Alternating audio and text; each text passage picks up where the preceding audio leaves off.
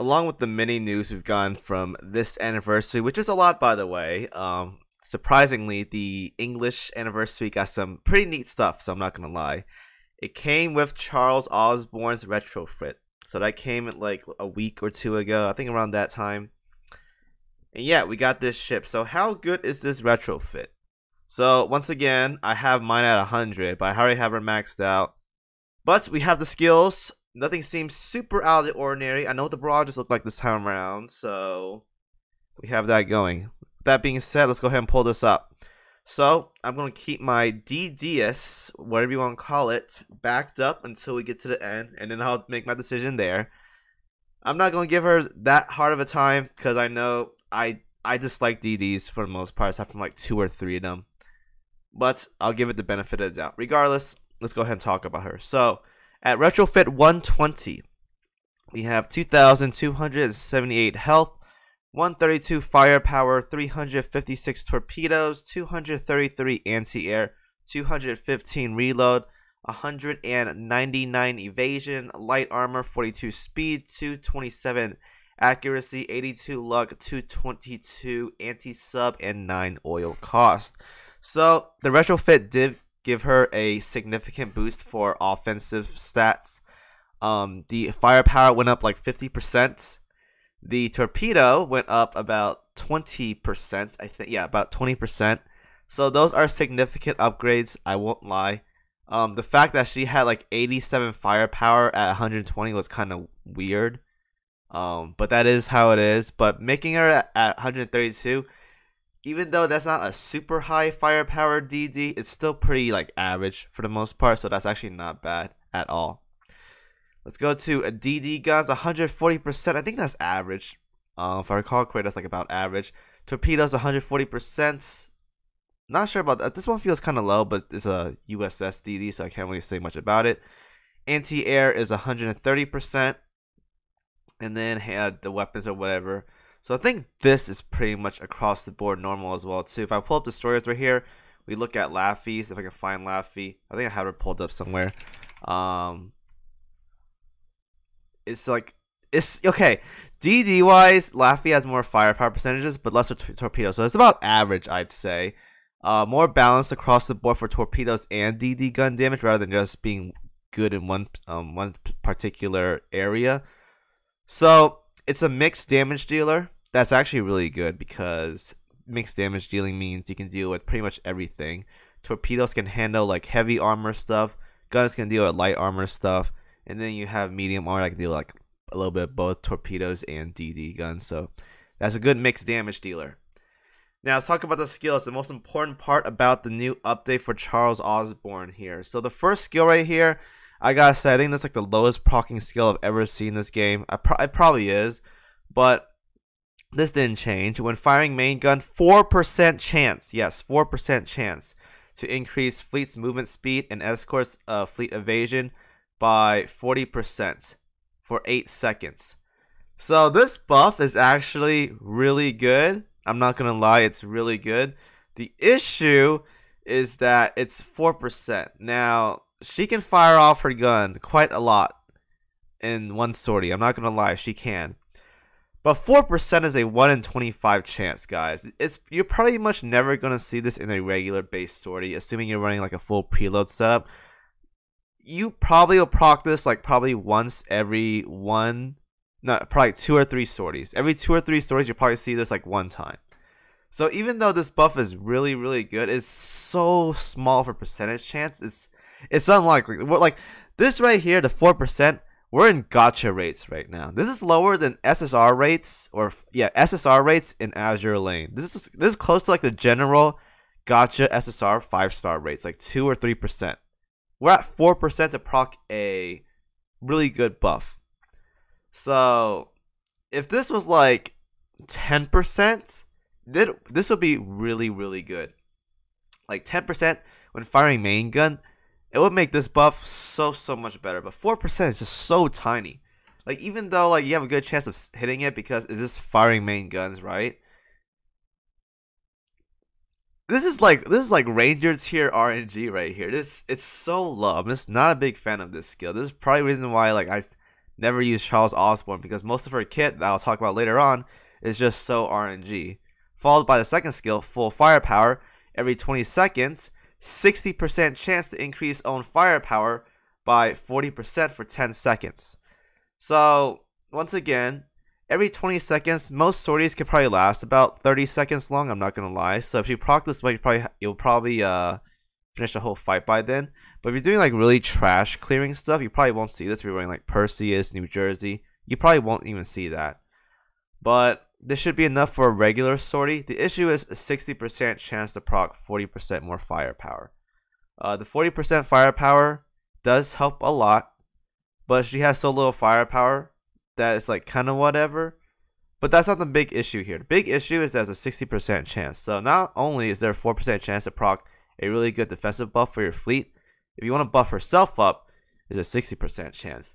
And for my Helena users out there, you guys love 60%. I know I love 60% procs. Yeah. This is going to be really, really insufferable if you're using this on a regular basis. But, alas, the big takeaway here is the third skill that she got. On Retrofit, Beavers Assemble. When sorted with Thatcher, Aulic, Foot, or Spence, or a DD with a Beaver Squad tag equipped, increase the ship's crit rate and damage dealt by 15%. So this right here is the big takeaway. This right here is really good. Not only do you buff your ship up, Charles Osborne, by 15% crit and 50% more damage, that's really good. Followed by, watch this part right here. When the HP of one of the aforementioned ships or herself falls below 25% HP, as a result of the damage taken, restores 20% of that ship's HP. Can only be activated once per battle per eligible ship. So theoretically, you can heal twice here, one per each ship. So the ships listed right here, I am not a big fan of because these ships right here are pretty bad when it comes to later game content.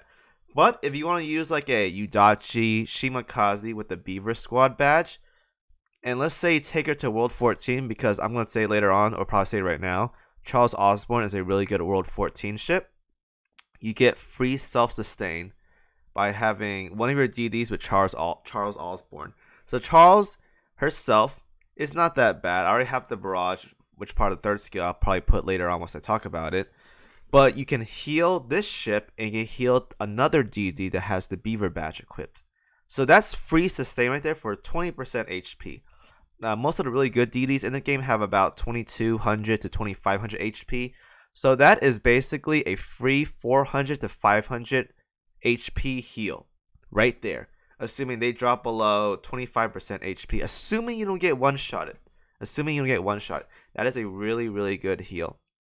So what this does is that it lets you build more offensively when you want to do World 14 stuff. So I know a lot of people, like myself personally, when I use DDs in World 14 back when I first cleared, I use a lot of defensive stuff. You can probably take away one of those now to run more offensive gear. Like you want to run the Gridman HP reload buff. Auxiliary, I forgot what it was called, but it was like a gold phoenix thing. You can run more rainbow oxytorps for more torpedo stats. This lets you put more offensive auxiliaries onto those DDs, because what happens is if your ship goes below 25% HP and you proc this skill, you get a free 400 to 500 HP heal, which is essentially a free repair toolkit, right? A repair toolkit is a flat 500 HP health stat with a 1% regen every so often, right? So what this does is if you fall below 25% HP at least once, you're already paying for you already got a free repair toolkit right there. And if you fall below it again, you get another free repair toolkit essentially. So what this does is it lets you play more offensively when it comes to those higher game maps. Now I will say you don't have to use Charles for World 14. You can use her for like 11, pretty much any campaign world. But you probably get a lot of benefactor if you use her in World 14, because that's probably the area where you want to run 2 DDs like it's pretty much mandatory to run 2 DDs, and you have the free self-sustain from Charles Osborne's kit right here. That's really, really good. And this next part of the skill is every 10 seconds, 70% chance to fire a special barrage based on the skill's level. So this barrage is like it's a torpedo wave, like 5 torpedoes, and then some normal ammunition firing off in front of her. It's basically free damage. I don't think it's like super amazing, but it's free wave clear damage, so that's always good for mob clearing.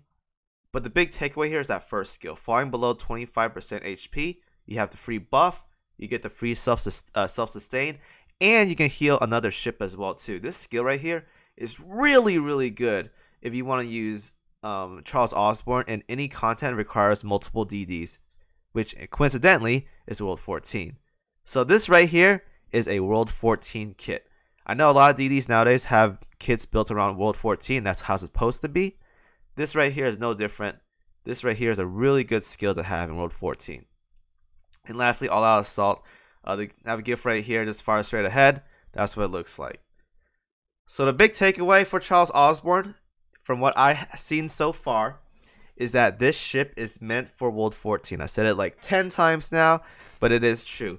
You run her probably 1 defensive auxiliary, 1 offensive auxiliary. So you probably go like, if I were to run her right now, put this away, I'll probably do like a Oxy Torp and some kind of like maybe a health kit or something.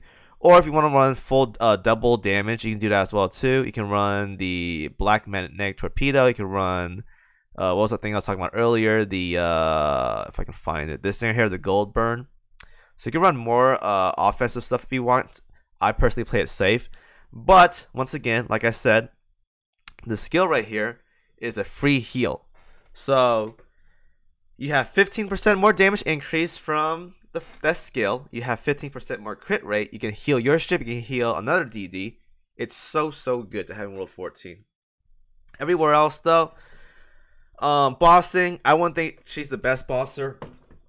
A lot of her kit is RNG, but when it comes to this general mob clearing, if you can proc this first skill right here, this is so good. Really good for if you can proc it at least once in a sortie, this is really good.